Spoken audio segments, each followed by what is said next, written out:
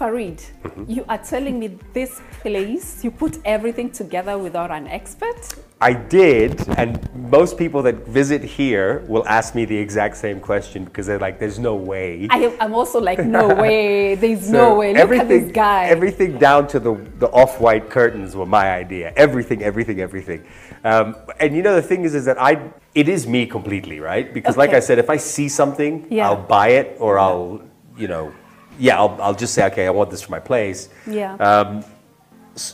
It's that feeling of, because it's such a big part, the home is such a big part of me, that when I come home, it is my space, you know, and it's so important for me to come home from a shoot. I just spent 6 days in Malawi, and, you know, landed at, I think, 4 in the morning at JKIA, and came home, and as soon as I opened the door, I'm like, oh, you know, like it's home, you know. And I think so. It's so important that it's a reflection of who you are as a person. I also understand people that want to be very minimalist, as you mentioned, in their approach to decor. That's fine. If that's them, that's great.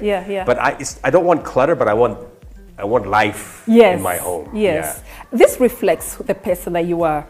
Color, totally. Personality, very charming. Let's talk about the furniture and the process in picking the furniture that you have, because it's all different. Talk to me about the furniture. So I'll start with these. I was driving by, you remember outside Sarit Center, where the guys used to make furniture? Yes. And I had a magazine from my mom's salon at Village Market that had some very old English chairs in this design. So I showed the guy, and there was a long one as well, so these two, and then a long one, couch one, which I don't have anymore. And he made them for a price that was so embarrassing that I think I tripled it, because I was like, there's no way you can work that hard. But what happened was, you know, they used to keep them on display. When I went to pick them up, he said, can I keep them for a few more weeks? Because people, all these Mzungus keep coming by and asking for the same thing. So I was like, no, I don't want other people to have this. So give me my, no, I didn't. But he kept them for a few more days. I like it. So they were made, they were a copy of some Victorian type thing from the UK.